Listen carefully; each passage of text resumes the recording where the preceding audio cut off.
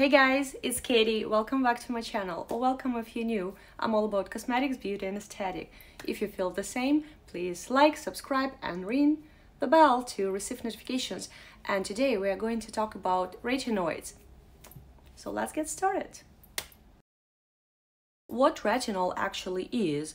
Retinol and Retin-A are vitamin A derivatives, and they're both they come from the class retinoids. If it is formulated in the form of Retin-A, it's a prescription product, and retinol is over-the-counter product. Retin-A is a little bit stronger than retinol, but it's not always a good thing because sometimes this not what your skin needs and can bear, and if your skin cannot bear it, you cannot use it on a daily basis, which basically leads to zero effect. It stimulates the collagen build in cells. Because of the loss of the collagen production in cells, skin becomes thinner, and because of that, skin loses elasticity, its thickness and firmness, and is basically aging, and then we start seeing the wrinkles on the skin. So guys, keeping skin thick is a foundation of any skincare routine. So retinoids stimulate the collagen production, help with cell turnover. Also, they reduce melanin production that improves discoloration, and it also gently peels the upper layer of your skin, giving you the brighter complexion. Retinol is a proven anti-aging product with research and studies over 4 decades now. How to actually start using retinoids, and how often, for how long, when? You have to start using retinoids in your 30s ideally, and carry on till the rest of your life. You basically start and use it forever. You apply it at night, minimum 3 times a week to see the results. When you start using retinoids, you will see skin will become red, irritated, experience some dryness and flakiness. This is the purging stage, and it will not go away quickly. It usually takes 2-ish weeks, and many people give up on retinoids at that point because they do not want to look this way, and they use it only once or twice a week, which doesn't do any good.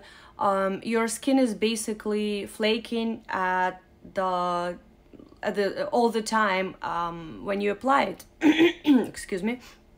And the skin needs to adjust to retinoids, so you have to wait till this purging stage is over. Then your skin will look perfectly normal. So guys, you need to start at first with a small percentage of retinol. I started with IUP Retinol Expert, 0.1% of retinol, and actually starting with this product, it just took me somehow really quickly through the purging stage. I didn't really experience any flakiness and redness for a long time, but I actually used it. I've been using it for a good half a year or so. Only then I could jump into another product, a stronger one, without any like redness, irritation, though I still experience dryness. So guys, we need to start with a low percentage, at least 3 times a week, that is every other day, and use it for a little while, for weeks or even months. And then if you see that nothing's happening to your skin, then you can jump into 4 days, and then into 7 days. That is every day. Guys, there's also a retinol cream for eyes. For example, I use the Inky List Retinol Eye Cream. Helps reduce visible signs of aging around eyes. So here they do not actually say what the percentage of retinol is, but usually in eye creams the percentage of retinol is really low, so go ahead, don't be like afraid. like just go ahead and use it around your eye area. It will not irritate or cause any redness or flakiness at all. Guys, but when actually to apply retinoids, it should be applied at nighttime, to your night skincare routine, and you have to apply it after your skincare routine is done, but before the moisturizer.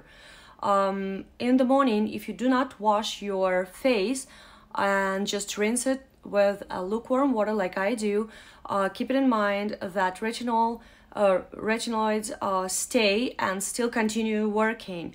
But to reduce the strength of retinol product, you can actually apply it before the moisturizer, and also you can wash your face in the morning. There is one thing: you should not use retinoids along with peelings. So if you plan to use peeling today, please skip retinoids in your evening skincare routine and continue with it the next day. But what it can be combined with for better results. The first one is vitamin C. Vitamin C actually works perfectly well with retinoids to achieve the better results. It also stimulates collagen production, helps brighten the skin, also prevents melanin production that decreases pigmentation, and it also fights free radicals. Also, niacinamide is a great product to use along with retinoids. It helps with pigmentation, wrinkles, acne, large pores, excess oils, excess oil, dryness, and redness. And the crucial moment here is moisturizer. It's really important to use a good moisturizer along with retinoids, because retinoids, that is vitamin A, as well as vitamin C, tend to dry your skin a little bit, so you really want to bring the moisture back to your skin. So please use a good moisturizer along with retinoids for better results. Guys, there are a few rumors and myths about retinoids, and first is that retinoids tend to thin the skin, which isn't true, just the opposite. It stimulates the collagen production in cells, which thickens the skin. Second one, that you cannot go under the sun using retinoids. Well, you would better use a good sunscreen during the purging stage if you would like to go under the sun, and you'd better reduce the sunbathing. But when the purging stage is over, you're pretty welcome to go in the sun. But again, please remember to use a good SPF sunscreen. Also, guys, there are some rumors that purging phase will last forever, which isn't true. During the purging phase, your skin gets used to retinoids, and retinoids cause all those breakouts during the purging stage, because it gets everything out of the skin onto the surface. That's why you see those breakouts. And some people also think that retinoids cause acne and breakouts, which isn't true as well. It actually helps with acne and breakouts. So basically, retinoids work for everyone, any skin type.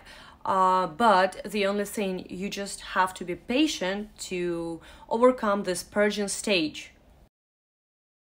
So guys, what products to start with and what products to use?